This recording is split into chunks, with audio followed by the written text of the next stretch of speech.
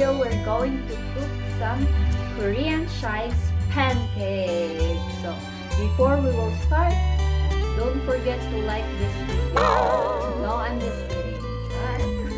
I'm just kidding. So, before we will start, I will get some Korean chives. I will get some chives in our garden. So, come and join me. Okay? So, guys, ito yung namin chives. So, ganito siya pag i-harvest mo ng ganito. Char. Sa pinaka-tulo. Yan, para mag-grow ulit siya. Mostly sa Korean talaga gusto ito. So, ganito lang. So, ito yung ingredients bago tayo magluto. Yung chives na kinuha ko kanina. Tapos, yung onion. White onion. Kahit anong onion pwede nyong gamitin. Tapos, chili pepper. Yan. Yan lang. Tapos, yung yung powder na ito, yung frying mix dito sa Korea. Frying mix. Tapos, yung pancake mix. Yan. Yan yung ginamit ko para para makagawa tayo ng pancake.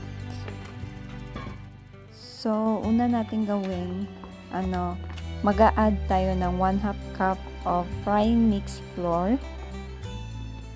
Tapos, add din tayo ng Korean pancake mix flour, half. Ayan. Tapos, i-mix mo siya with 1 cup of water. I-butter mo siya. And set aside. So, next is isa-slice mo yung chives. Ayan. Ganito mo siya isa-slice. Mostly, masarap talaga ito sa pag rainy days.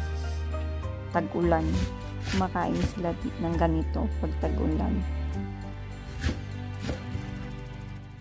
So, idagdag mo tong chives sa butter flour.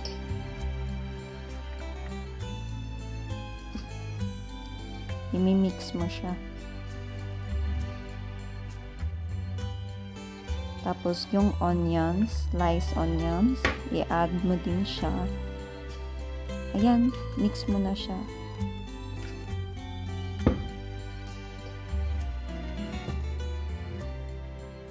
At huwag kalimutan yung chili pepper. So, pag dinagdag mo yung chili pepper, mas lalong sumasarap. Ito siya. So, dadagdagan nyo rin ng egg. Pwede din hindi nyo lagyan ng egg. Okay lang naman. So, ginagamit ko 2 kamay yung pagmi-mix ko.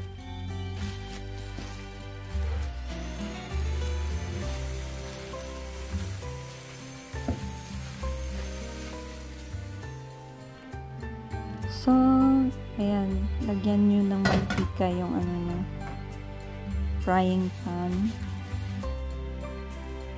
Pag mainit na, saka mo ilagay yung butter, chives. Ayan.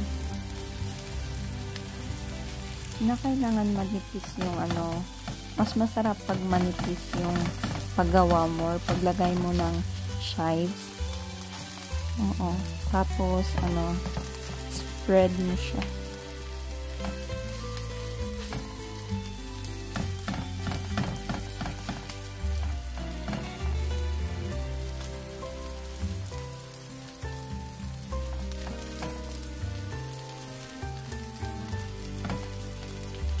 So, if ever, kulang ng pwede mo din lagyan ng mantika.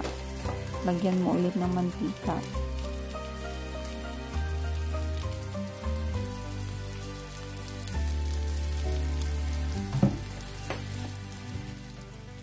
Ayan, dahil luto na siya, i-ano mo siya, i-flip up. Flip up.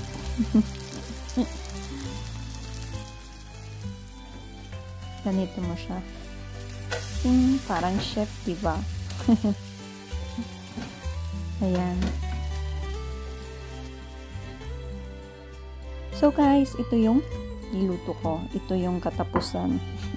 Katapusan. Finished product. Ayan. Sobrang sarap talaga guys. So, may sauce kasi ito. Yung sauce is,